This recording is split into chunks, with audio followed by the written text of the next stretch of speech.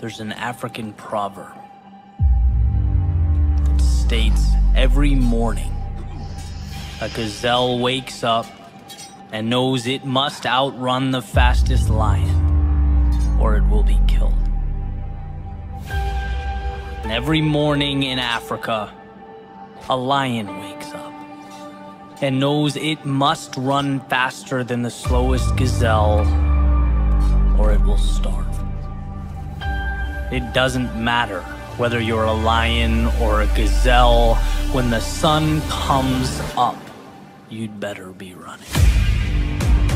Because stagnation is losing. Because wishing is a sealed fate. Because immobility is regret. As David Goggins says, you are either getting better or you are getting worse. And in a world comprised of no finish lines, that really simplifies the picture, doesn't it? Because this has nothing to do with yesterday, or the self-defeating stories you used to tell yourself. It's about what reality can become. And the best news you'll ever hear is that the steps that brought you to right now, they are not the same steps that will carry you forward. Every single sunrise is a chance to chase down that which sets your soul on fire.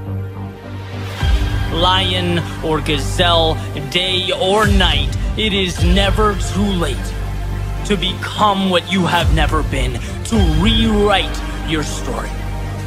Not for the doubters or the naysayers, but for you. See, they'll never get it. They'll never understand that your progress is your happiness, why you'd endure the depths of hell twice to be 5 seconds faster, a little better, to build a little higher. It's not nuance. It is survival, woven into your DNA, and just as much a part of you as the heart in your chest.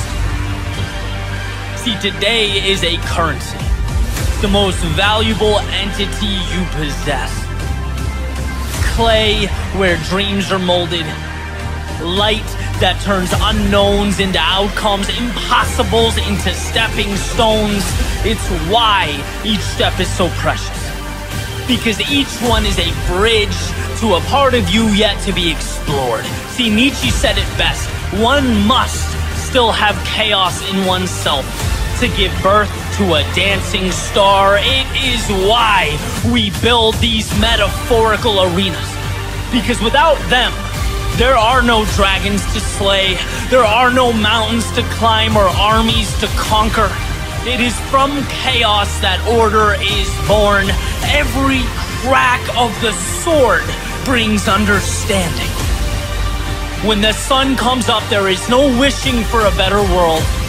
There is creating in yourself the one who will make it better. The one who will lead himself and others, who will find amidst the horizon the existence of a world within.